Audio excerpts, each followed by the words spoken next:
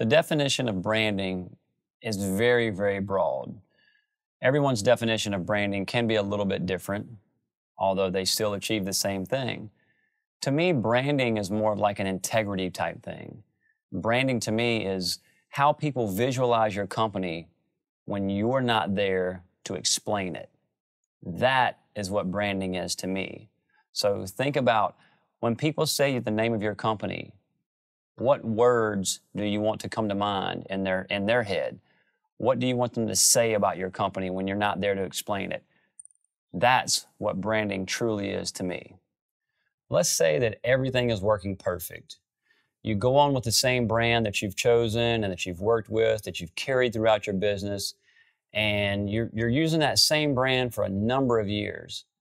And you realize that your brand is slowly losing some of its effectiveness. What do? Do you just keep on with it because that's what you've done for years?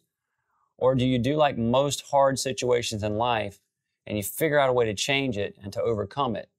So sometimes you may be in the business for a long time and you realize that your brand is not working anymore. It's okay to change, and it's okay to fail at your brand. You know, there may be a reason that, you know what, I need a rebirth. I'm starting a new division or a new direction. So don't feel like that just because you've had this brand for a certain long period of time that you have to always stick with it. If it's starting to break, hey, start repairing it. So just because you have it doesn't mean it can't change and move in a new direction, and you can even create a new brand that'll be even bigger, better, and more effective than what you've always had. A lot of people, when I ask them about branding, what is branding to you? And really, the only thing they can describe is, well, branding, I have this really cool logo. That is very important, but that's not necessarily what branding is. That's a big part of it, which leads me to this.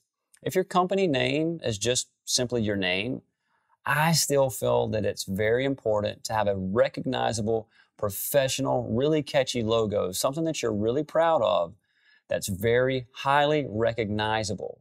So consult with people. There are professionals out there that you can basically take a few items that are very near and dear to you, present it to them, things of importance, and let a professional put together a really high-end logo that you'd be really proud of, because that is what people are going to see. That's what people are going to associate with your name and your brand. So really, branding a lot of times can kick off and start with a really, really high-end, professionally designed logo. So don't fall short on your logo, because again, that's another thing that can speak to people when you're not there to speak to them in person.